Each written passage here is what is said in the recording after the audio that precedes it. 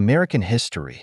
Did you know that in 1884 that the first production standard, electric car capable of being reproduced and sold to the public was unveiled?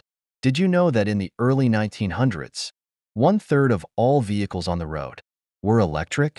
They started to quickly disappear around 1920 with the introduction of petrol and Henry Ford. Ferdinand Porsche, founder of the eponymous sports car, produced an electric vehicle called P in 1898, before creating the world's first hybrid offering, which was powered by both electricity and a combustion engine. Mercedes-Benz also offered up an electric model called the Mercedes Mixte. In 1906, this car was adopted as a taxi in cities and was even developed into a race car in 1907.